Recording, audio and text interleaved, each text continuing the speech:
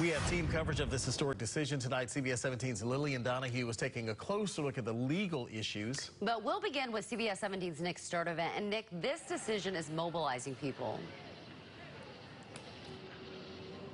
Yeah, you guys, Bicentennial Plaza was packed earlier this evening. Organizers' message to people here: don't just show up to protest, but show up to the polls come November. Now, I do want to point out we did have to blur some of the video because of profanity. They made their message loud and clear Friday evening here in downtown Raleigh.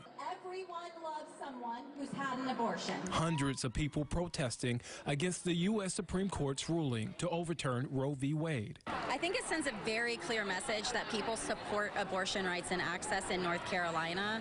I think it should send a crystal clear message to our elected officials. Kelsey McLean is with the Triangle Abortion Access Coalition, one of the groups who helped put this rally together. She says she and others worked all day Friday to help educate people. Just kind of got out onto the road to do our banner drops to feel a little bit more in control of the situation, even though we have no control right now. I just feel like we keep going backwards. Like every time we progress further, people just try to make us go back in the other direction. We've got to get ready to vote. We got to be ready to respond. There's so many people that are going to be impacted by this decision.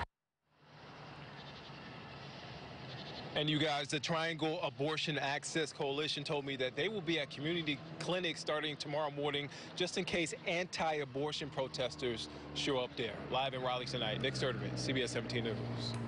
All right, Nick, thank you very much.